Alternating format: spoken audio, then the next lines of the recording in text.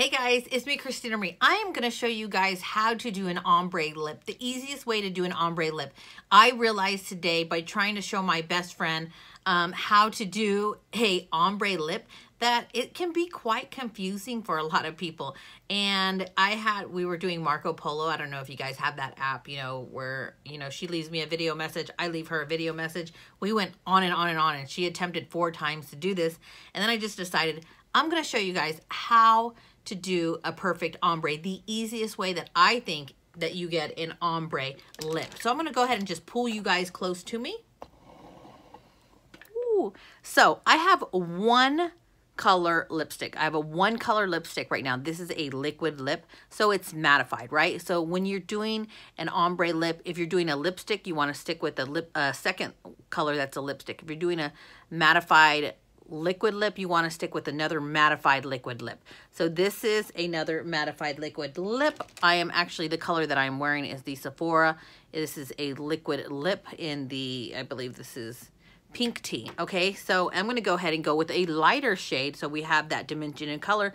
This is Coral Corruption 922B by Wet n Wild. So the best way to do it for me is to take, wow, there's a lot of product that came out on that, is to take a little bit on your finger, dab in the middle. Take your other clean finger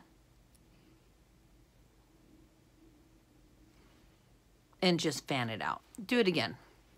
Now you build it up. You don't want to just chunk it down. You want to build it up. Okay, clean finger.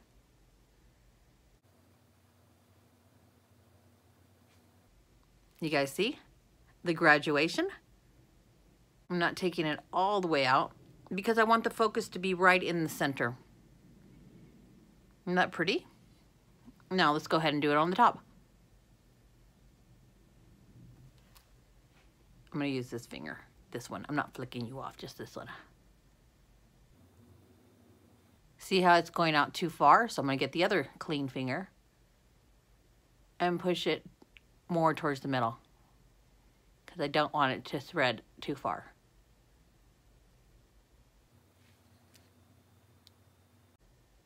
And I want it to be more in the middle of the lip. And that is how you do an ombre lip.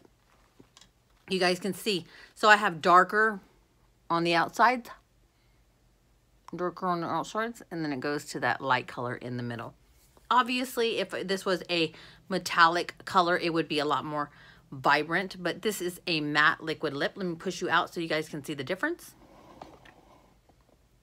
Do you see how my lips now look like I'm not wearing a one-toned lipstick? I have that dimension. I have that, that you focus more on the lips and you're like, oh, that's a really pretty color because it's 2 different colors, but they blend seamlessly together. I hope you guys enjoyed this little tip on how to do an ombre lip.